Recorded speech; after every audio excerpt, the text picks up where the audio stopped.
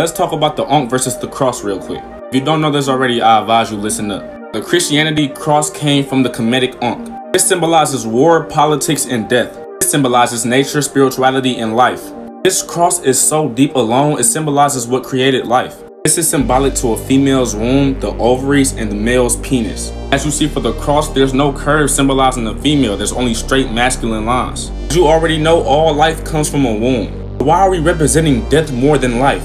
Better yet, why are y'all representing this cross anyway? If your savior died on this cross, why would you think that he would life the cross? If you don't believe me, just do research on the Ankh. It's literally a woman's womb.